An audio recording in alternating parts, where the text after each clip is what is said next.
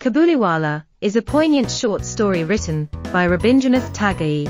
It tells the tale of a Pashtun merchant from Kabul, known as Rahmat, who comes to Kolkata to sell dry fruits. In Kolkata, he befriends a young girl named Minnie, who reminds him of his own daughter back in Kabul. Rahmat is fond of Minnie and often brings her gifts and treats. The two develop a heartwarming bond based on mutual affection and trust. However, misunderstandings arise when Rahmat gets into a conflict and is imprisoned.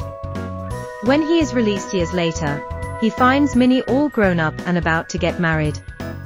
Though initially hesitant and confused, Minnie recognizes him, and their emotional connection is rekindled. Rahmat realizes that Minnie has grown into a woman and respects her life choices, bidding her farewell with a mixture of happiness and sorrow. Kabuliwala explores themes of human connection, friendship transcending cultural barriers, and the passage of time. It highlights the deep bonds that can form between people despite differences in language, culture, and background.